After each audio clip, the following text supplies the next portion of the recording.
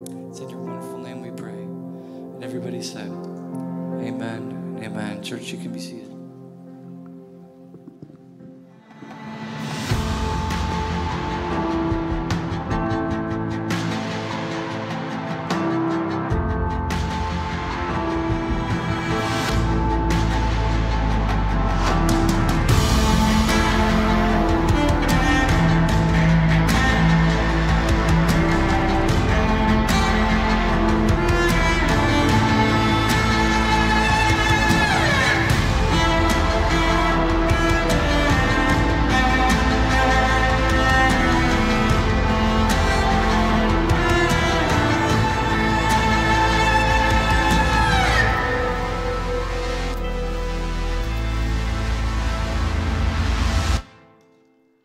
Well, good morning.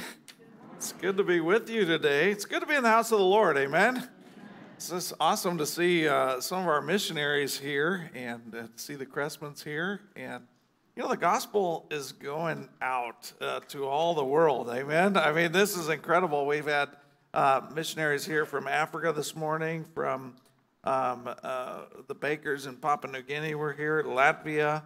Represented here this morning, Mexico and Brazil in the Silvas. I saw Pastor Roy walking in this morning from our Hispanic church, and the gospel's going out to every tribe, tongue, and nation, and God is at work, and we need to celebrate that. You know, I got an email this week from somebody saying, you know, if it's too bad Arizona isn't on daylight savings time, because on November 5th, when it switches over, you can preach for an extra hour, which, but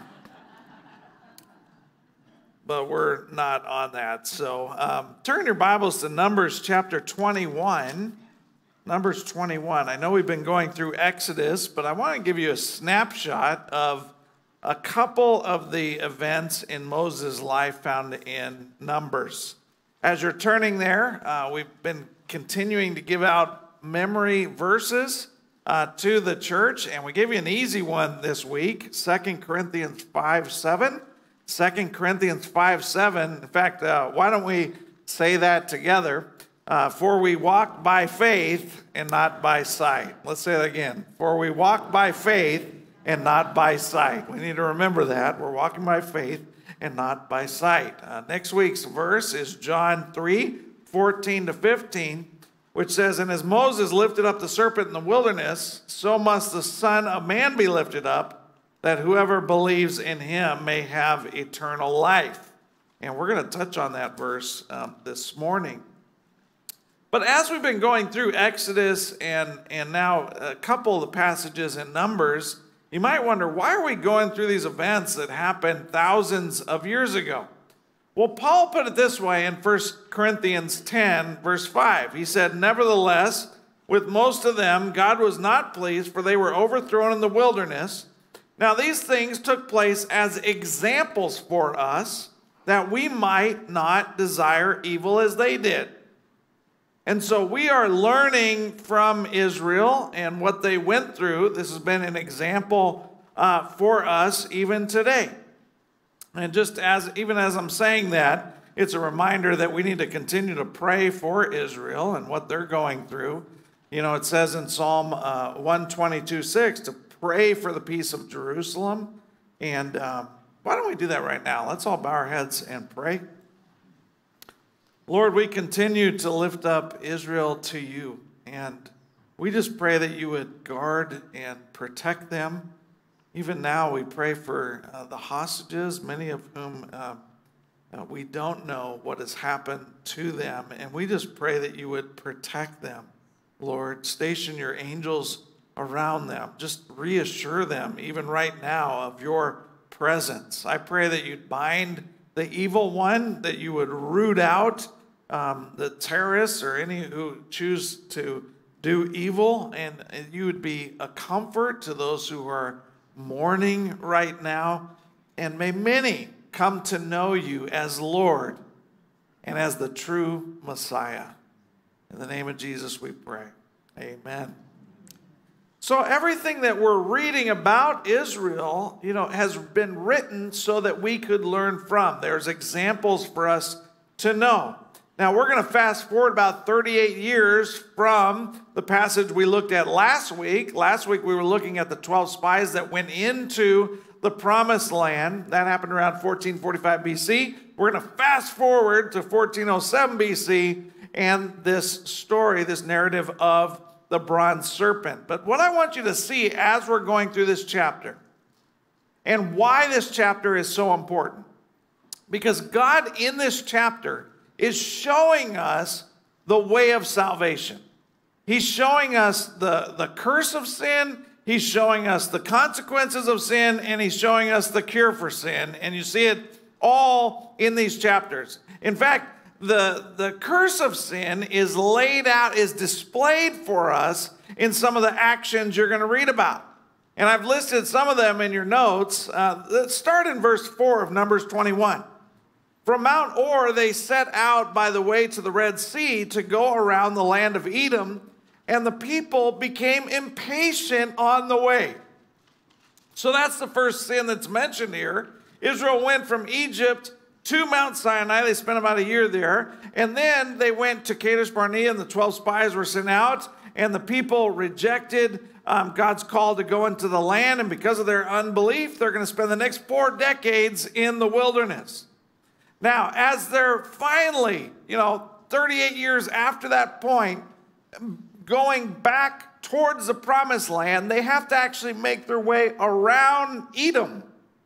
Edom comes from the descendants of Esau, and they don't want Israel going through their land. So God says, well, I'm going to take you on a little detour around Edom. And because of that, the people are getting very impatient. They've been in the wilderness for years, camping. Any of you have been camping in a tent for a week? Anybody in here? A week? I'm not talking about glamping where there's like a TV and air conditioning. I mean, in a tent. Any of you for 2 weeks? A month? Are you homeless? Or no? Just imagine camping for years. Years and years in the wilderness.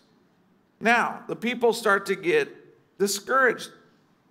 I've been processing this personally this week, that as we are on our way to the promised land, that this road that we're on is not going to be easy. It's going to be a rough road. Or as Jesus described it later in the Sermon on the Mount, he said the gate is wide and the way is easy that leads to destruction, and many are those who find it. But the gate is narrow and the way is, listen to this, hard. The way's hard that leads to life, and few are those who find it. So we're on our way to the promised land, but it's not going to be easy. It's going to be a rough road. So we're to be patient during this time. That's one of the fruits of the Spirit, just this long suffering is what patience means. But we don't like to be patient. Margaret Thatcher once said, I'm extraordinarily patient, provided I get my own way in the end. And I think a lot of us feel like that. When you're impatient, you start to grumble. Either internally or externally, this grumbling starts to happen. But God calls us to be patient. Excuse me, to be patient with the people around us, to be patient with the circumstances that we're going through, the trials of life. As Tim Keller once said, trusting God eventually leads to rest and calm and peace and the ability to forgive. But if you give in to the self-trust, okay, you become, instead of trusting God, the self-trust, if that happens, all of a sudden you start to get eaten up by all this resentment and self-pity and cynicism and anxiety and restlessness and ulcers and heart attacks and everything else. And there are times in your life where you're just going to have to make a decision. Am I going to trust God and his plan, or am I going to trust myself and my own plan? So when the difficult times, you may have to say, like Elizabeth Elliot once wrote. She said, God is God, and because he's God, he's worthy of my trust and obedience. So I will find rest nowhere but in his holy will that is unspeakable beyond my largest notions of even what he's up to.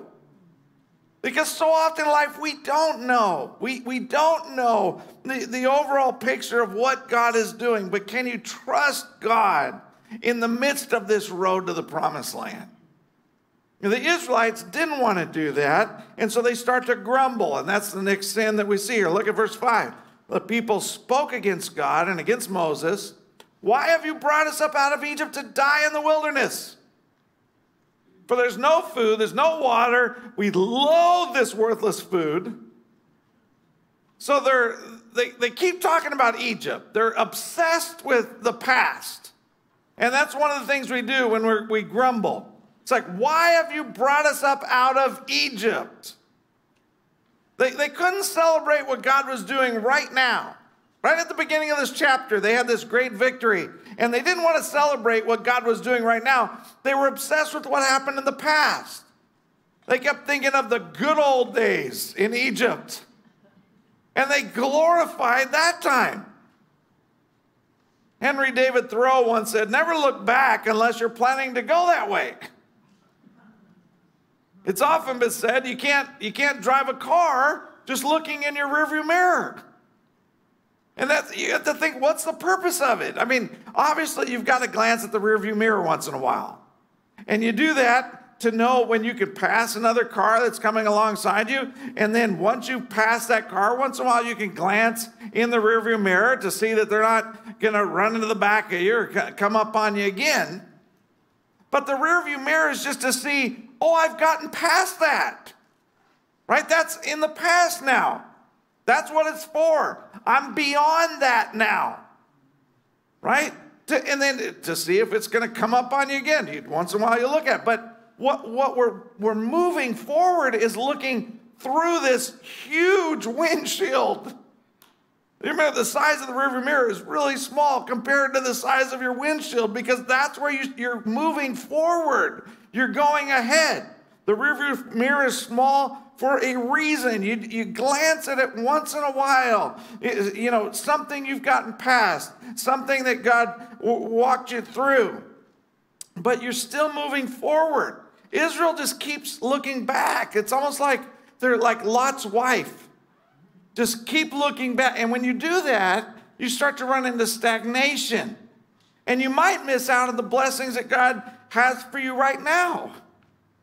So they start grumbling. They start being obsessed with the past. They start fearing the future. It says this in verse 5. Why have you brought us up out of Egypt to die in the wilderness? So now they think about dying in the wilderness. They're fearful of what's going to happen in the future. We're going to starve out here. We're going to thirst out here. They're not trusting for God to provide for them in the future, so we know we're going to die. This inevitability of death. But it's not just the past. It's not just the future. They're hating the present. Verse 5, for there's no food and no water, and we loathe this worthless food. We don't like the food. We're hangry. What was the food? Manna. Manna. I don't know what it was. I have an idea that it was like a Krispy Kreme donut. That's what I think it was. But they're even grumbling about that. Now I get there's only so many ways that you can make manna, right? You're having, in the morning, you get up and you're having some manna hotcakes. And then for lunch, it's, manna burgers. And we'll do some manna burgers. And then dinner, we're going to do the don't you make that flaming manna souffle? It's pretty good, right? And we've got the manna bread, I think is always a good one. Manicotti, I think. I don't. But after a while, it's just I don't like the food. So now it's not just the past. It's not just the future. It's right now. And what happens in that grumbling state, you start to take God out of the picture, and that's what they do. They become idolaters. The New Testament writes about this in 1 Corinthians 10. I want you to flip there. 1 Corinthians 10, because Paul describes what's happening in Numbers 21. And he says this. Let's just start in verse 7. Do not be idolaters, as some of them were, for it is written, the people sat down to eat and drink and rose up to play. So we saw that they were making this golden calf, right, in Exodus 32. And now they're becoming impatient with Moses and to come back down the mountain. So they start doubting. And so they say, we're just going to make our own plan. I don't know where God is right now. I don't know what God's doing. So I'm just going to do what I want to do. And when you start to go down that road of idolatry, it can lead to sexual immorality. Look at verse 8. We must not indulge in sexual immorality as some of them did, and 23,000 fell in a single day. So idolatry and sexual immorality begin to happen at the same time. Or as 1 Corinthians 6 puts it, do you not know that the unrighteous will not inherit the kingdom of God? Do not be deceived, neither the sexually immoral nor idolaters. You see it again when you get to the very end of the book with the church of Pergamum in Revelation 2:14. They talk about idolatry and sexual immorality. Why does that correlation exist? Because when a society removes God out of the equation of life, what they start to do is they start to invent their own rules of morality. So when we aren't satisfied with God at the center of our existence, that disillusionment overflows into this area of sexuality. Or as Romans 1 puts it, when you reject God, he hands you over to dishonorable passions. So you see that happening in our society. You know, there's a book called Surfing for God by Michael Cusick, and he says this. G.K. Chesterton wrote that the man who knocks on the brothel door is knocking for God. If he were writing today, he might say that the man who surfs the web for porn is searching for God. See, there's a correlation there. And then you start testing God along the way. Look at the verse 9. Verse 9, we must not put Christ to the test as some of them did and were destroyed by serpents. So we don't think God's going to take care of us.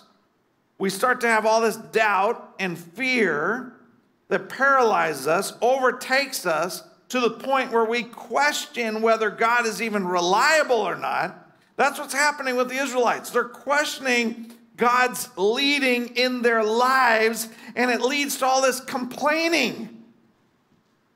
Verse 10 of 1 Corinthians 10, nor grumble as some of them did and were destroyed by the destroyer. Now these things happened to them as an example, but they were written down for our instruction, on whom the end of the ages has come.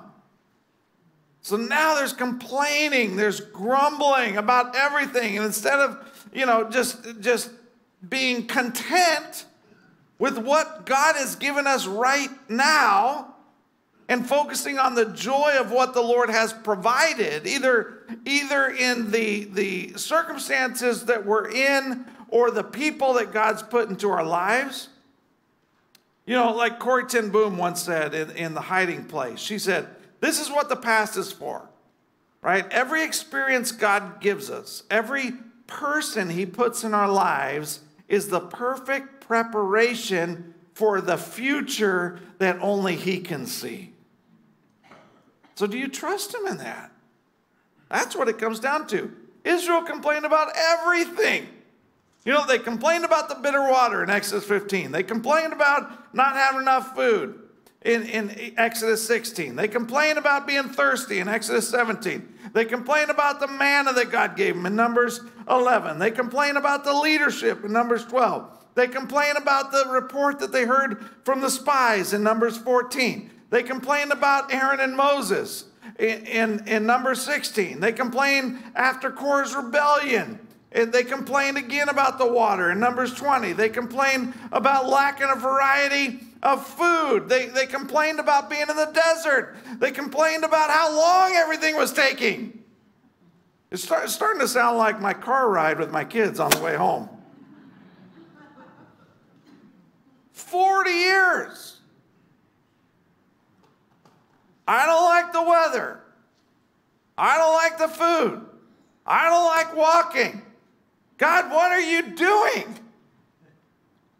And God's saying, I'm trying to teach you not to complain.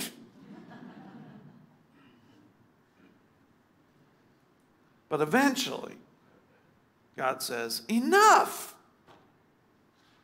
Enough. There's going to be consequences for this sin. Turn back to Numbers 21 to see what those consequences are. Numbers 21. Verse 6. Then the Lord sent fiery serpents among the people, and they bit the people so that many people of Israel died. Now, why did God send snakes? I'm guessing, I think it's because God wanted to show them how destructive sin actually is. A lot of commentaries I was reading this week say that the actual snake, what kind of snake? It was probably a carpet viper. They're found in the Middle East. In fact, the National Institutes of Health says that particular snake bites and kills more people every year than any other snake. But they're found in the Middle East. They're very venomous. They're very aggressive. In fact, one bite from this snake has 70 milligrams of venom. 70. You only need 5 milligrams to die. Okay, a person only needs 5 milligrams to be fatally wounded. So just one bite could kill multiple people. They make this sound as they're going, as the rubbing sections of their body rub together. It sounds like sizzling. That could be the reference to fiery. It could be the pain that they experience when they get bit. It's just this fiery pain. Either way, God is showing them that sin is going to destroy you. Not just physically. I'm talking spiritually. You know, many people have said that sin will take you farther than you ever intended to go. It will cost you more than you ever expected to pay. It will keep you longer than you ever intended to stay. It will destroy your mind, your conscience. It will harden your heart. It will destroy your body. As Romans 5 puts it, just as sin came into the world through one man and death through sin, so death spread to all men because all sinned. And so God starts to point to this serpent, that old serpent that you read about in Genesis 3. That old serpent that came to Eve and said, did God actually say, you shall not eat of any tree of the garden? Did God actually say that? Surely if you eat that fruit, that you will not die. So that serpent became a picture of sin, a picture of evil and deception. But God doesn't just leave us there. He shows us the cure for sin. But you've got to recognize the urgency of it as you're going through life. When they were bitten, they had a few hours before they died. A few hours. You don't have time to just sit around for your, whatever the life that God gives you on this earth, say, maybe I should accept the Lord someday, maybe not. There's an urgency about it. None of us know how much time we have here on this earth. So you recognize that it wasn't a matter of, if I turn to God, then I won't get bitten by the snake. No, we're already all bitten by the snake of sin and the curse of death. So what's the pathway to salvation? You've got to repent. Look at verse 7. Numbers 21, verse 7. The people came to Moses and said, we have sinned. That's where you start. We have sinned, for we have spoken against the Lord and against you. Pray to the Lord that he may take away the serpents from us. So the people start to cry out and repent. We've sinned. You turn to God. You fall upon the grace and the mercy and the forgiveness of God. And so repent means like this change of mind. It's a change of direction that God gives you, not only the words here, he gives you a picture. A picture of listening to the Lord. Look at verse 8. And the Lord said to Moses, make a fiery serpent and set it on a pole, and everyone who's bitten when he sees it shall live. Okay, so there's nothing magical about the serpent on the pole. It's just listening to the Lord. What does God say to do? If you listen to the Lord and listen to what he says, just look and live. Believe in God. Believe that he can heal. That's what they had to do. And it all came down to belief, this look of belief. And they would be healed. It wasn't very complicated. Just look and believe. It's not like you got to go to seminary first. You got to understand, the difference between the hypostatic union and the hermeneutic of eschatology. No, just look to Jesus and live. Look to Jesus and live. And for some people, this is a real stumbling block. That's too simple. It has to be something about, I have to have this, this great intellect, this superior upbringing or background. No, God just says, look to him and live. It doesn't matter if you're rich or poor. It doesn't matter if you're weak or strong. The difference is, do you believe in the Lord? That he can actually heal you, that he can take you from death to life. Look to him. Isaiah 45:22 is what led Spurgeon to the Lord, which just says, turn to me and be saved. I think the King James says, look to me and be saved. All the ends of the earth, for I am God and there is no other. So it's a simple truth. Stop looking to yourself and everybody else for salvation and look to him. Amen? Amen. Look to Jesus, Hebrews 12 puts it. Fix your eyes on Jesus, the author and perfecter of your faith. This is the gospel message.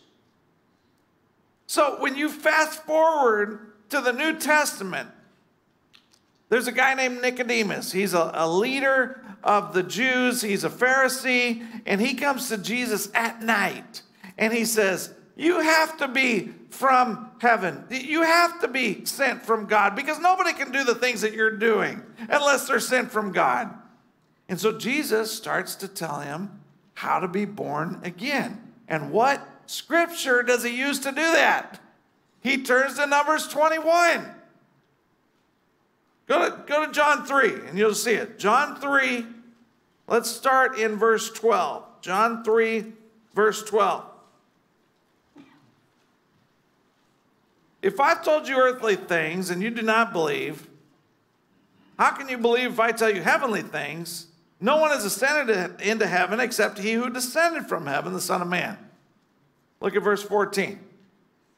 And as Moses lifted up the serpent in the wilderness, so must the Son of Man be lifted up, that whoever believes in him may have eternal life.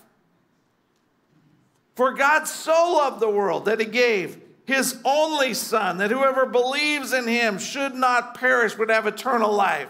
For God did not send his Son into the world to condemn the world, but in order that the world might be saved through him. So God gave his Son to this perishing world that has been bitten by the serpents of sin, and the serpent laying horizontally on this vertical pole is a visual symbol of the cross.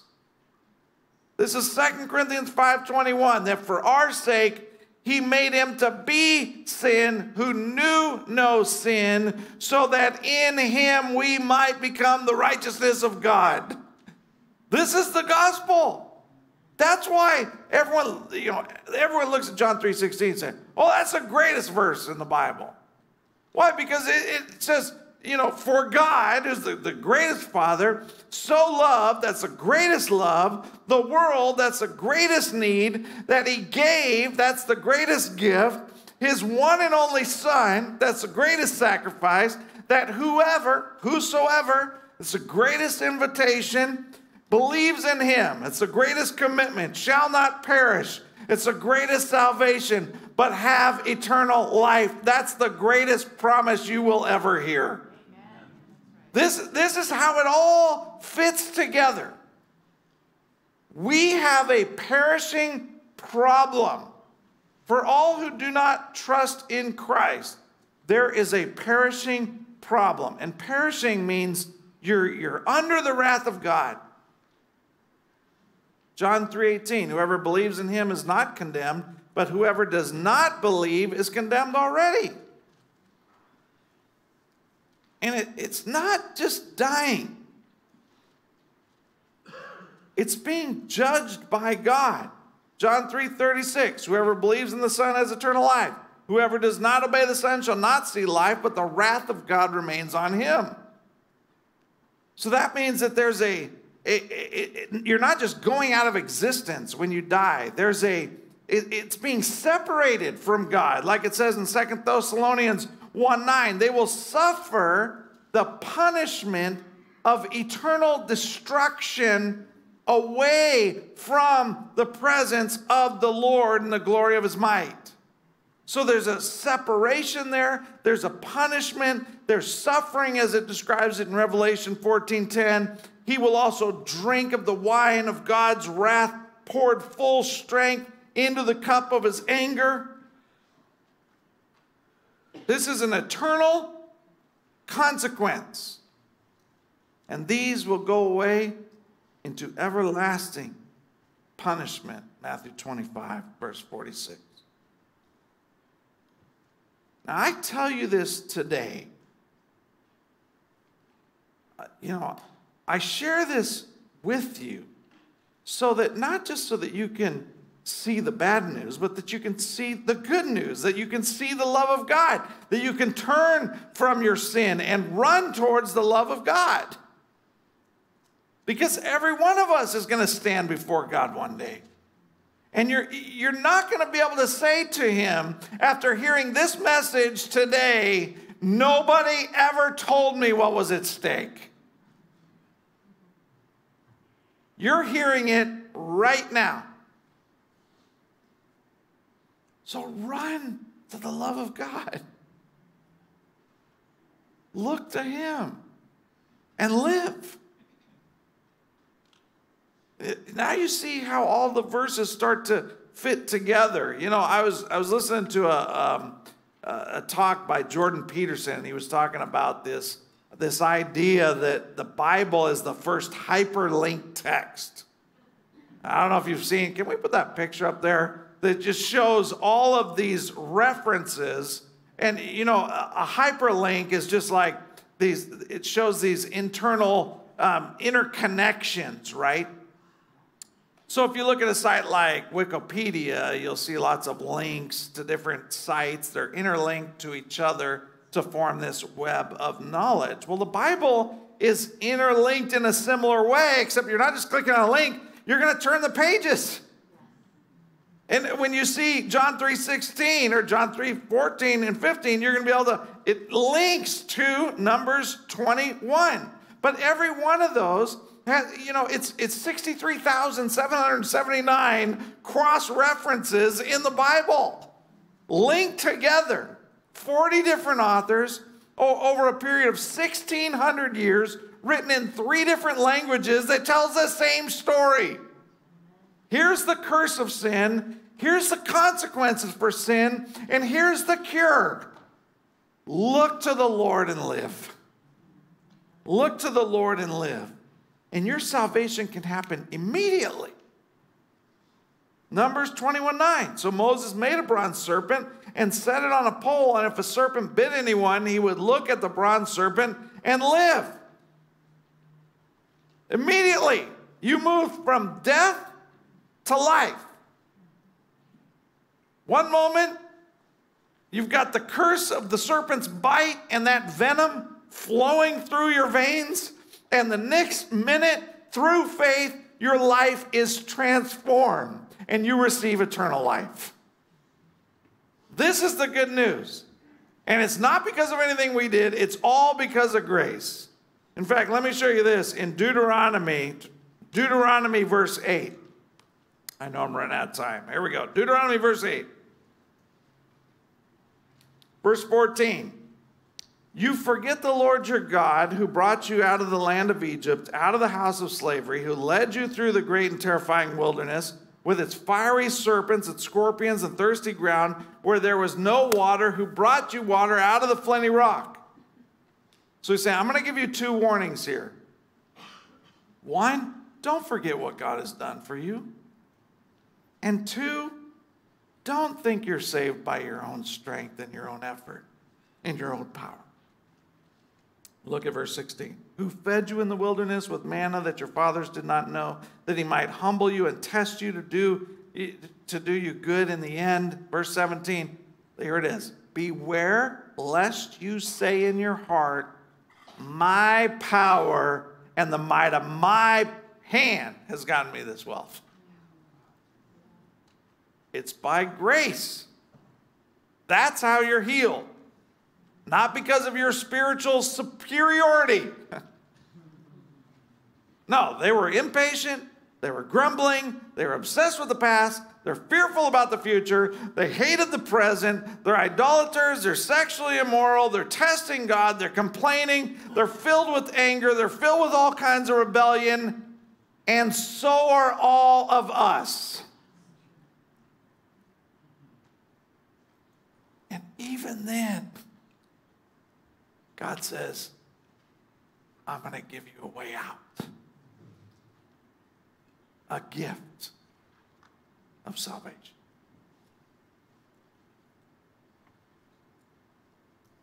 And along the way, I want you to also beware of the poor substitutes for Jesus. If you want to know the rest of the story, and I'll just close with this, as Paul Harvey used to say, the rest of the story. The bronze serpent later became a distraction for Israel. They started to make it into an idol. And King Hezekiah is the one who actually tore it down. And it says in 2 Kings 18:4 that he removed the high places and broke the pillars and cut down the Asherah. And listen to this. He broke in pieces the bronze serpent that Moses had made, for until those days the people of Israel had made offerings to it. They started to turn God's blessing into an idol. Listen, Jesus is the way, the truth, and the life, and everything else is just a poor substitute. Can I get an amen on that? Yeah. And we're gonna close the service with communion this morning, and even communion, many churches over the centuries have turned into an idol. Started to say, when you take the cup and you take the bread, that the cup actually turns into the actual blood of Jesus. And the bread is the actual body of Christ.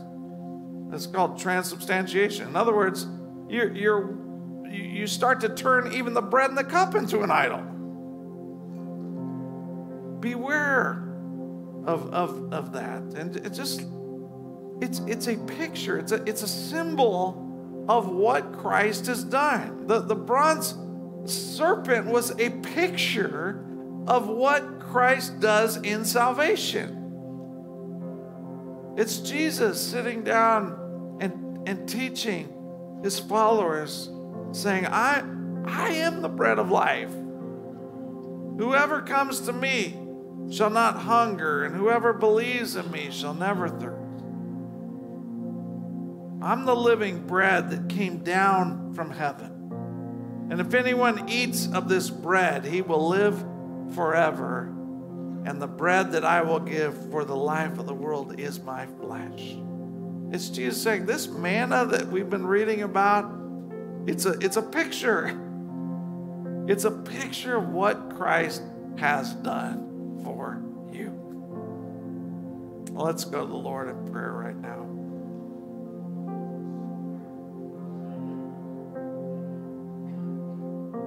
Father, we see the urgency here.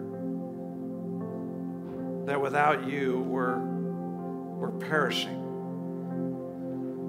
because of our sin. And those sins are many. We've leaned on our own way, our own plan. We've been impatient and grumbling and obsessed with the past and fearful of the future, and hating the things of the present and not seeing the victories of what you're doing now. And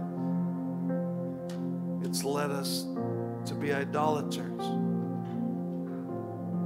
sexually immoral, testing God, rebellious, stubborn.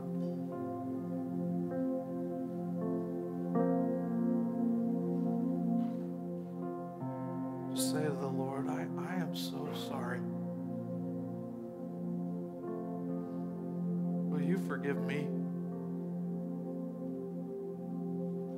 I know if I'm going to be saved, it's not going to be because of my own strength. I've tried that. Everything I've tried is just a poor substitute for you, Lord. So I lay my life down before you right now, and I say, will you save me? I'm just looking to you, Lord. I'm fixing my eyes on you. I'm turning from the world and my old sinful ways, and I'm looking to Jesus, the author and perfecter of my faith. Save me, change me, transform me. And Lord, as I walk out of here today, I know I'm never going to be the same. Thank you for the gift of eternal life. In the name of Jesus Christ, we pray.